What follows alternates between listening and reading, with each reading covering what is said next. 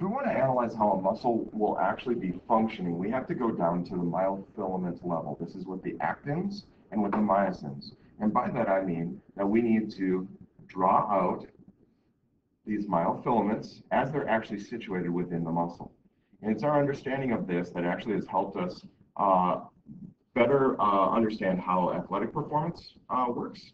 And it also helps us to understand if there are issues with the muscle, how to properly treat or provide therapy for these skeletal muscles.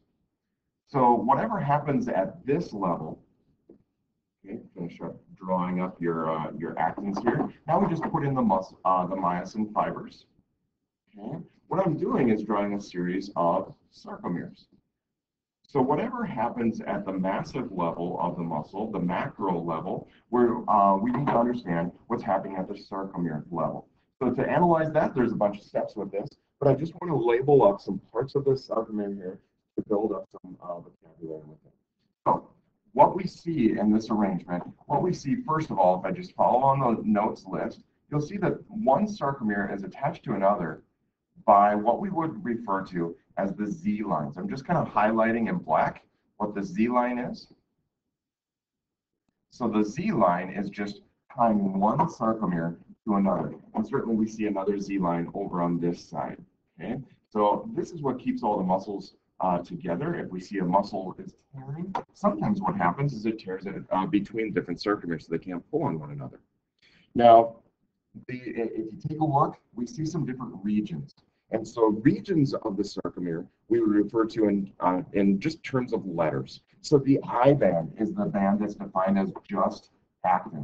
So if we look on here, the actin is outlined in blue. So this region from here to here, it would all be referred to as your I band, a region of just actin only.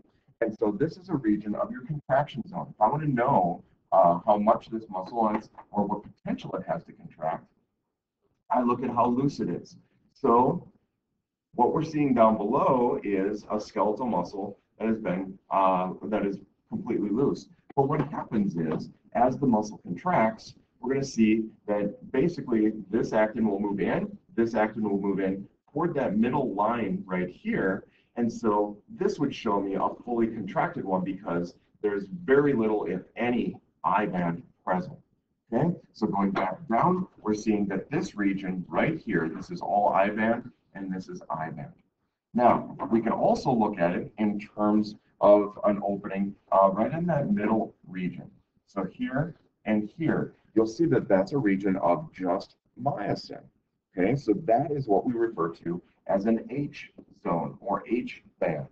Okay, if you look at a skeletal muscle under the microscope, this is going to be a lighter band.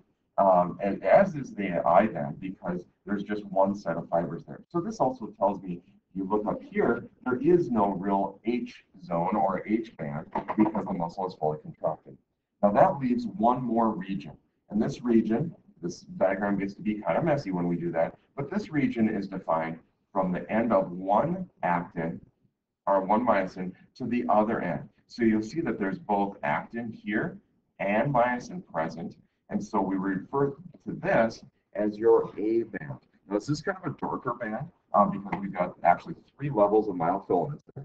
And this is what causes that characteristic striping that you'd see. Even in this diagram up here, we'll see light bands. You can even see where a Z band is. We can see the lighter bands, and this darker band would be where that A zone is. So be able to draw up a sarcomere and label it. And again, just to do it rather than in one big mess, you can simply just go and do it with one sarcomere, one individual sarcomere pulled out. And so we'd see the actins, we'd see the myosin. You would go through and label this as your I band, your H zone, your A band, and then we would just say, as it connects out to other sarcomeres, this would be your Z disc or Z band.